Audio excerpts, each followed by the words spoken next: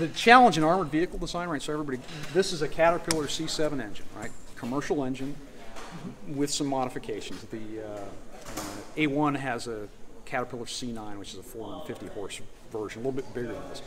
Okay, so people look at military applications and go, oh, it's just diesel engines are everywhere. What's the big deal? Okay, so take a diesel engine, then we're going to put it in an armored box, and we're going to make it breathe through a soda straw. And oh, by the way, I want to make the armored box as small as possible because I don't want a big vehicle. I want room for payload.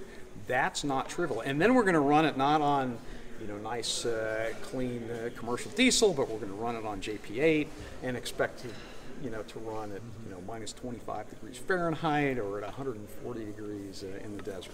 And not overheat. And not overheat, and work every time.